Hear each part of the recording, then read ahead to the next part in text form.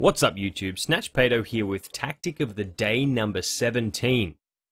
This game was played way back in 1894 between Dadian, who was actually a prince, and an unknown player. So we only know the white player, who was Dadian, Prince Dadian.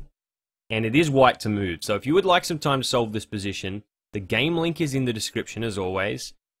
If you want to calculate over the board, pause your video so that you can do some calculations and unpause the video when you think you've got the answer.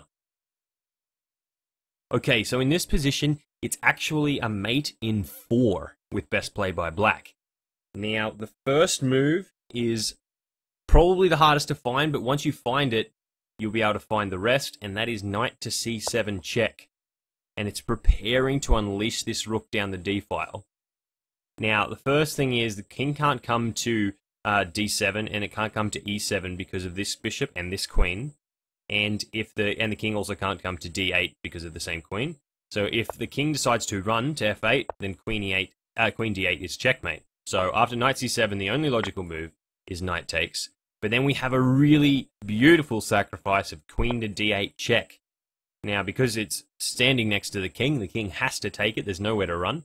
King takes queen, and then bishop to g5 double check.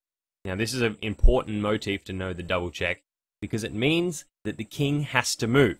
You can't block this bishop because this rook is still checking the king, and you can't block this rook because the bishop is still checking the king, which means if you ever get double checked or you ever deliver double check, the king in question must move.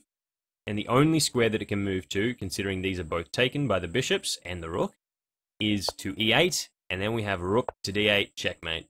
Bishop and rook coordinating beautifully.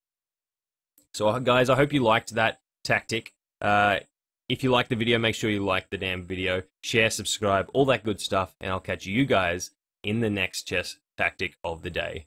Stay classy. Peace!